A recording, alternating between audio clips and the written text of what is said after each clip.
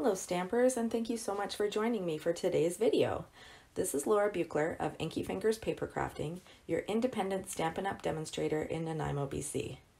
Today, I'm going to show you an awesome technique called Emboss Resist, and we're going to make another autumn-themed card.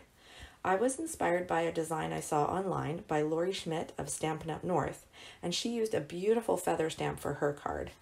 I'm going to use a couple of leaf stamps from the Rooted in Nature stamp set, and a sentiment from Itty Bitty Greetings. So the cardstock measurements are very simple. I've got a card base made from Seaside Spray cardstock. That's one of the 2019 in colors. And this is cut to 5.5 by 8.5. And I've got a piece of white cardstock that measures 3 by 5.25 inches. Now I'm going to use both gold and sterling silver embossing powder for the leaves, but I have to do those separately. So I'm going to start with the silver. Now when you're going to do embossing, what you need is VersaMark. This is a special kind of ink for a couple of reasons. First of all, it's clear ink. And secondly, it dries a little bit more slowly than our regular ink pads. So that is going to allow me to apply the embossing powder. Of course, the embossing powder is only going to stick to the places where I've inked up with the VersaMark. And then I'm going to use the heat tool to melt the embossing powder right into the cardstock. I'm going to use my Embossing Buddy. This is a very handy tool to have. It just removes any sticky residue or anything that might cause your embossing powder to be in a place where you don't want it to be.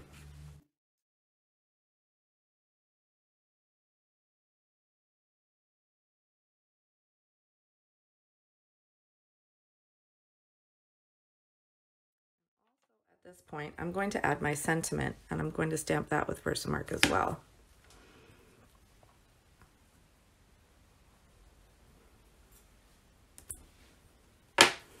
Now, because the VersaMark is a clear ink, you can't really see anything that I've done here, but it's going to start looking cool with the next step. I'm going to take my sterling silver embossing powder and sprinkle it over the cardstock, making sure to cover all the places where I've added VersaMark ink. And then pour off the excess. And as I said, it's only going to stick to the places where I stamped. Okay. I'm going to add a little bit right here.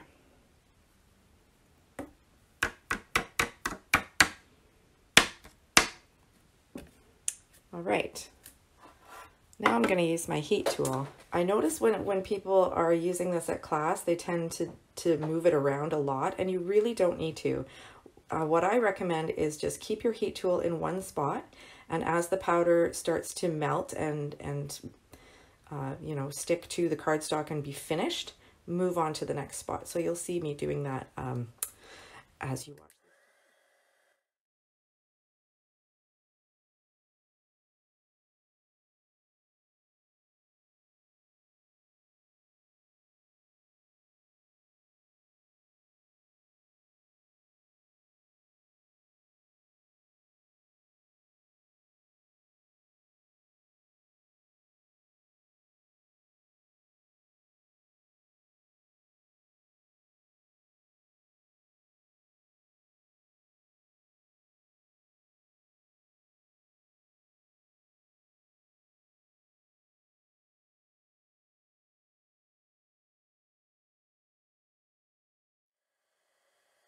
Okay, so those silver leaves are looking amazing.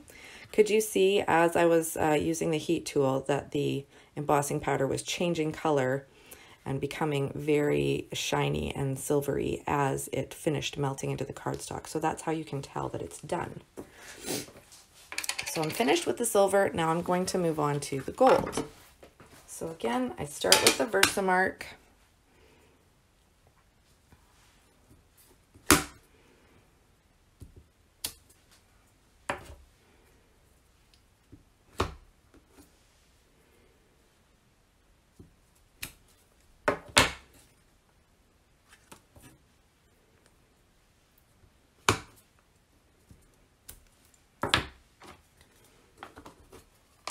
And now I'm going to sprinkle on the gold embossing powder.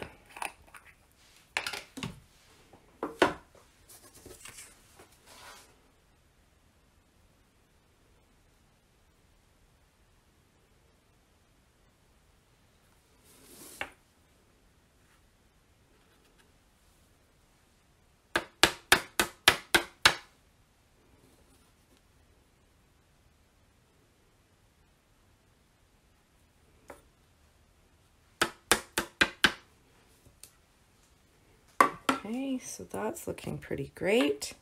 Time for the heat tool.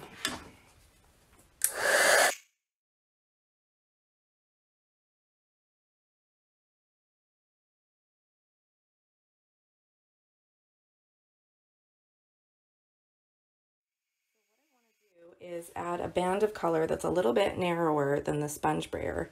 And one way I could do that is just by using some spare paper to cover up and just leave a space. But what I actually did is I made myself a template. So I'm just going to gently tape this on with the washi tape. I'm going to grab my Seaside Spray ink. And as I'm applying the ink to the sponge brayer, you will notice that I keep rolling the sponge brayer in one direction over and over and over, because if I rolled it back and forth, it would just end up getting ink on one spot, and I want the ink to go all the way around. So I'm just rolling it forward over and over and over till that's good and inky, and then I'm just going to roll it over my cardstock.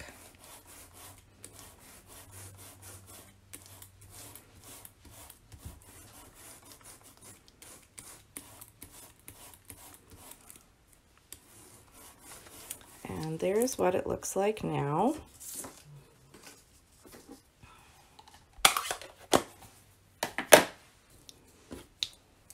So for one final touch, before I add this to the front of my card,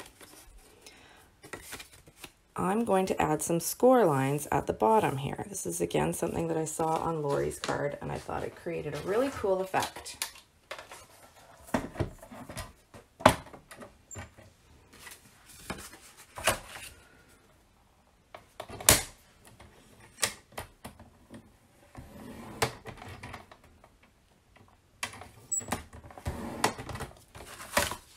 Just add some cool detail to the bottom of the card there.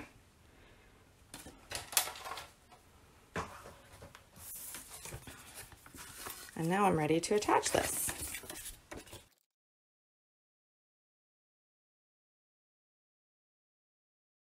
And there we go. There's our completed card with the emboss resist technique. Thank you so much for watching, everybody. I really appreciate it, and I hope you enjoyed this tutorial. Please drop me a comment below and let me know what you think. And if there's something specific that you'd like to learn about, please let me know, because I'm always interested in your ideas and suggestions. Remember that you can purchase all the products shown on my website, inkyfingers.ca, and you'll also find more project tutorials, current promotional details and catalogs, my local workshop schedule, and the sign up for my monthly email newsletter. If you're watching this on YouTube, I want to let you know that I have a Facebook page under Inky Fingers Papercrafting, where you can join a weekly card sketch challenge and win a prize from me. Now, if you place an order today, please remember to use the current Hostess code, which you can find on my website, because everyone who uses that code will get a free gift from me. And if you'd like to earn your own Hostess rewards, it's a great time of year to host a party, because we've got the holiday catalog and the annual catalog to play with. So all you need to do is either place an order of over $200, or you can contact me and we'll start planning your own virtual or in-home party. Drop me a line for more details. Have a great day, everyone, and happy stampin'. Bye.